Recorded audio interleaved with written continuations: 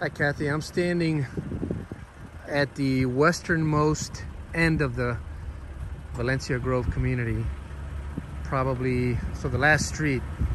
And so as I'm looking east right now, this is where the lots eventually will be located. So there will eventually be a lake here, and as you can see, there's no infrastructure, no roads or anything yet. There's still, there's equipment in here just doing the initial ground clearing and all that stuff. You can see piles of trees and things like that still. So still just a lot of work still yet to be done. Now I'm looking north. Okay, and then I'm gonna look west right now. That's looking west. So this dirt road that you see here, that's the furthest road that's on the western border of the community. And that road runs north to south.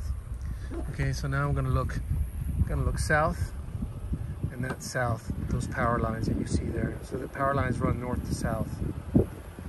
Okay, and then again, we're gonna look east, and that's where the properties will be. So they'll be somewhere around there.